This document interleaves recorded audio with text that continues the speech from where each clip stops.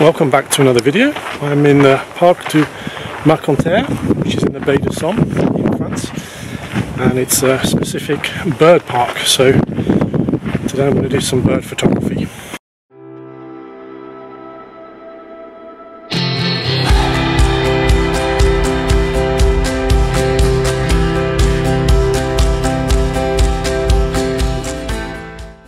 I've just walked around the first lake area, and there's a little bit of activity. There's some grayling geese, quite a lot of them, but composition wise pretty tricky. The observation points are good if you've got binoculars, but they're not particularly brilliant for photography. You're a bit too far away. Also seen a couple of cattle egrets, got a nice shot in flight.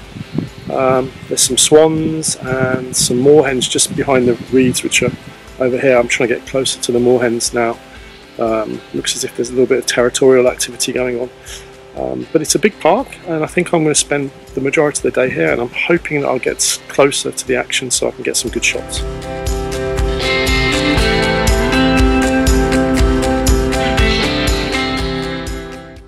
So this is the second bird park that I've been to in France, and the principle is pretty much the same.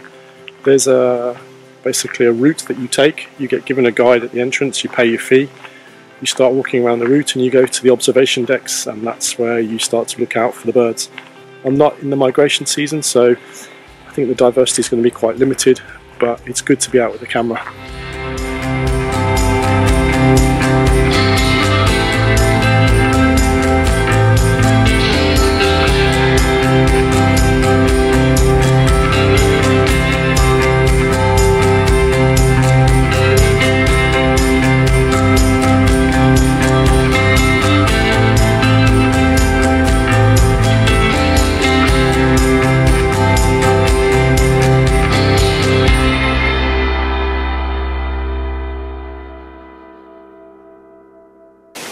So I spent some time in that observation cabin behind me, and yeah, it was interesting. There were a couple of little egrets and redshanks feeding, but the sun was right in front of me, so I actually changed to black and white in camera and overexposed to try and get some really nice, I would say portraits, animal in the environment, smooth out the background, smooth out the water.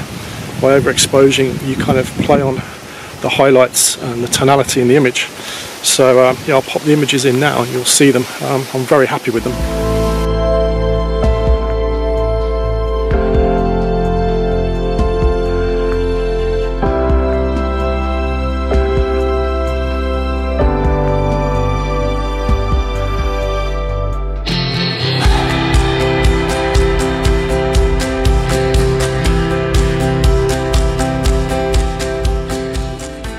I spent quite some time in Hut 6, but I didn't actually do any filming when I was in there because there were some other bird watchers and photographers, but it was pretty productive. There were a couple of snipes that were just in front, and I took both a combination of colour images and some high key black and white, which turned out very well.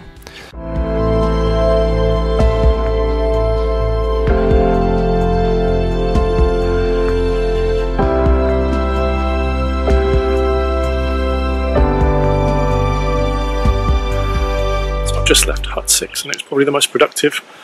The last couple were quite far away from the birds, so it's very difficult to get shots, but there you're a bit closer, and there's a lot of diversity there.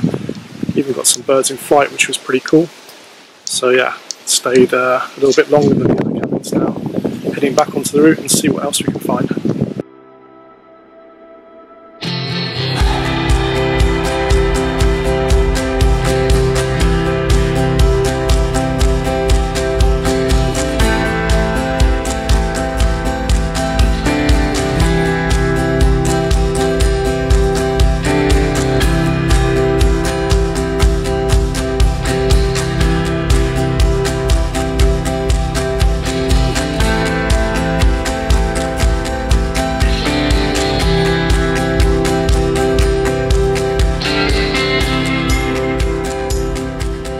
So it's gotten really windy, and this is actually not a cabin, but it's an area we can look through. And there's a couple of egrets, and what I've actually done here is underexpose The light's pretty overcast, so by underexposing I'm getting the contrast between the egret being white and the water being relatively dark, so it's giving really good contrast.